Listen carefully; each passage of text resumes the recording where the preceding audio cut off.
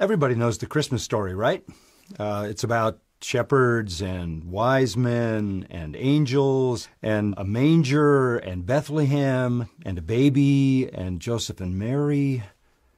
That's the part everybody knows, but that's not the real story.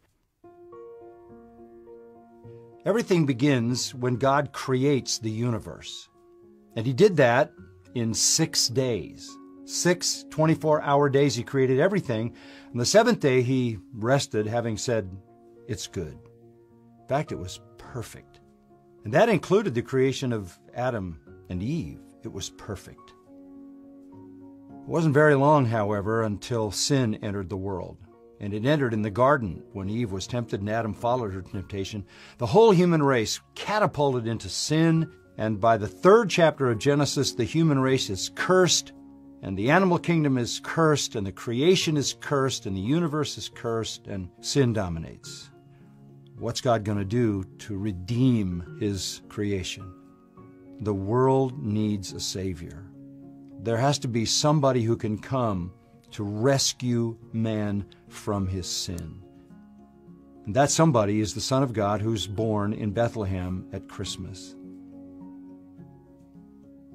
He didn't come just to be born. He didn't come just to live a perfect life. He was born not like anybody else had ever been born. He was born of a virgin because He was conceived in Mary by the Holy Spirit without a human father. Divine miracle.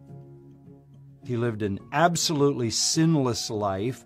The Bible says He was holy, harmless, and undefiled and separate from sinners.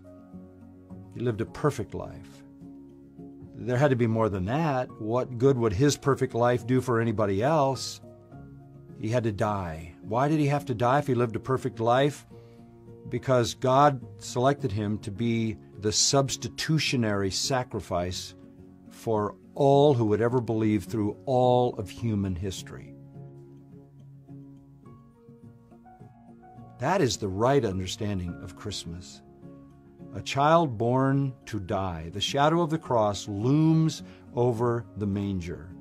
And when you understand that, you understand Christmas. And oh, by the way, after He was crucified, and after He received the full judgment for all the sins of all who would ever believe, God raised Him from the dead to vindicate and validate the efficacy, the efficiency of His sacrifice. And then God raised Him to glory, where He sat down at the right hand of God and was given a name above every name, which is the name Lord. Jesus Christ is exalted because His work was finished. And because of what He did, all who believe receive eternal life. Call His name Jesus, because He will save His people from their sins.